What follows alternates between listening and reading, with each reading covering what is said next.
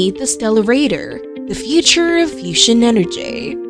Power and energy are vital components of our day-to-day existence. When you turn on an appliance, such as a lamp, you are consuming electricity. You're consuming energy if you're watching this on the internet. It should come as no surprise that seeing a video requires a significant amount of mental and physical effort. Because of this, we are now living in a world that requires an ever-increasing amount of electricity as a result of the large number of people who require power and energy. What's more is that acquiring this kind of power is the challenging part. Therefore, they came up with the concept of utilizing nuclear fusion, which is one of the processes that is most frequently observed in the stars. This is normally how stars acquire their fuel, and the procedure is rather straightforward and relatively swift, at least for a big gaseous body like stars. Before we reveal how it works, be sure to like and comment to this video, and subscribe to our channel for more. In the context of nuclear fusion, below is a brief explanation of how the transfer of power takes place. Number 1. The relative compositions of two different elements are brought together, and then they are reformed. In a nuclear reaction involving deuterium and tritium, the two elements combine to generate an atom and helium and neutron. Number 2. The neutron's excess mass is turned back into the neutron's kinetic energy in the second step of the process. This is the result that you receive when you plug EMC2 into Einstein's famous equation. In this case, the energy is equal to the mass multiplied by the square of the speed of light. It is estimated that there is approximately 1 part of deuterium for every 6,000 parts of salt water. Tritium is not as prevalent. Although it is not possible to find, on Earth, nuclear fusion is most frequently carried out with its two components, since they are the ones that can be obtained with the least amount of difficulty. In order to take place, nuclear fusion requires temperatures that are moderately high and typically occurs at a level of approximately 100 million Kelvin. This is, of course, a temperature that is not very easy to obtain, especially when considering the possibility of finding it anywhere near the Earth. Plasma is the element that we perceive to normally be this hot, and its creation is also considered one of the more challenging processes. Plasma in nuclear fusion, tokamak, the first try. When scientists first realized the significance of plasma in the fusion process, one of the first questions that came to mind was whether or not they could incorporate plasma into a machine in such a way that it would cause fusion to take place. This initial machine was referred to as tokamak. Tokamaks are machines in the shape of donut that enclose plasma within ionized magnetic fields while simultaneously heating it to insanity. This is the interior of an ITER tokamak, an explanation for which is accompanied by a more sophisticated diagram. It is possible to keep the plasma contained in one location, while simultaneously utilizing the interior of reactor to produce energy from the fusion reaction. The operation of the tokamak may be described as follows. In order to keep the fusion process going, it was necessary to keep particular particles in the plasma near the device core. This was accomplished by making use of Lorentz force that was already experienced by the particles, and combining it with a magnetic force. Simply put, this meant that the magnetic and electric forces acting on the particles served to maintain them moving in helical patterns parallel to field lines. In addition to this, it was discovered that the tokamaks would benefit immensely from having a spiral loop around the center, which would make it easier for the particles to flow through the device. This is in comparison to having a plain circle. In later versions of the Stellarator, this modification was discovered. In this situation, it would be more useful to leave the particles around the conduit in order to preserve a more uniform field and steady flow of energy. It was essential to do this to guarantee that the plasma would not lose its utility during the operation by becoming less hot. In general, the design of tokamak is quite straightforward. and it also provides a practical source of power. They were developed in Russia in the 1960s with the goal of effectively producing power through fusion, and they have been successful in doing so.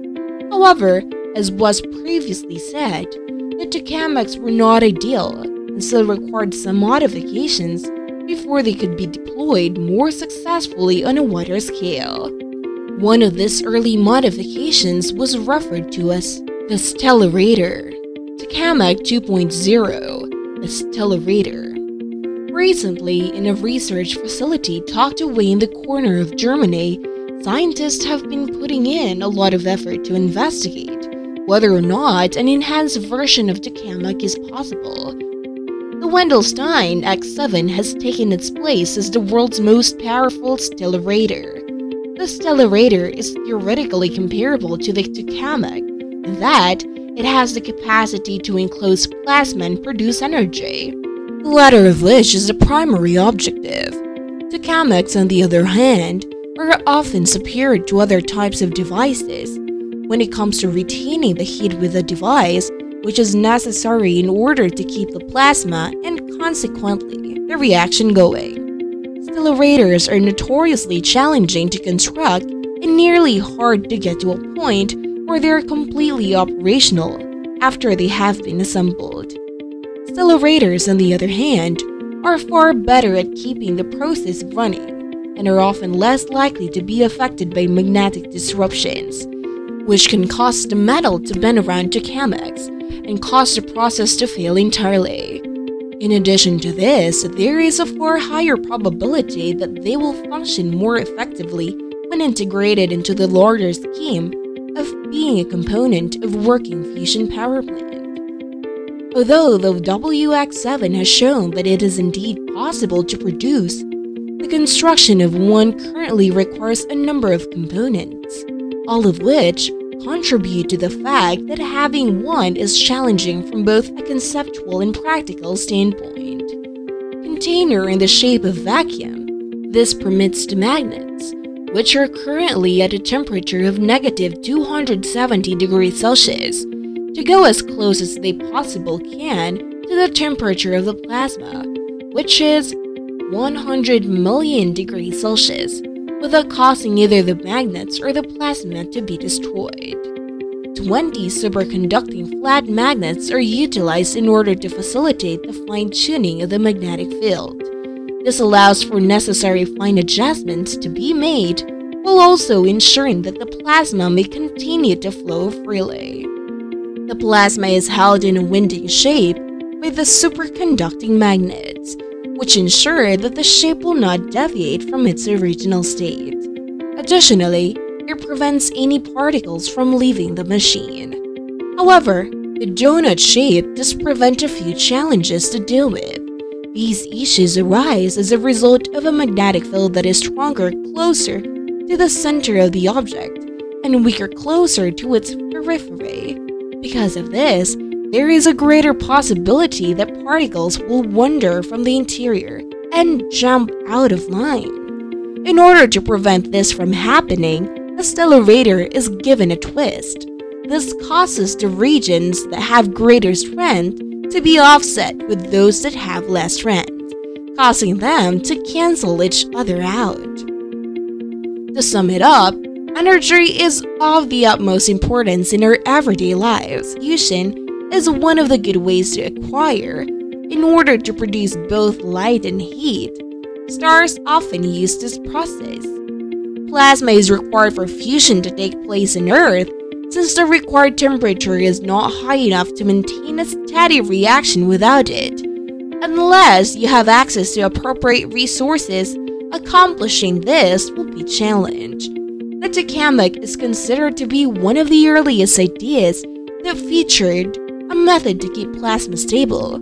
It was initially implemented in the Soviet Russia, where although encountering a number of challenges, it was not deemed as a failure, such as metal bending fluctuation in the magnetic field. Still, further on came the Stellarator, which, while conceptually comparable to the tokamak, differed that in feature adaptations, like having a winding path for the plasma to travel, which which make it less susceptible to fluctuations. In the end, Stellarators still have a ways to go before they can be used perfectly in the process of producing energy. But as the findings of science have shown us, we aren't too far behind. What are your thoughts about the future of fusion energy? Do you think that this is possible in the near future? Like this video and share it to your friends. Also, if you're new here and you thought this stuff is pretty interesting, considering subscribing to this channel so we can keep you up with all things amazing. Until the next one.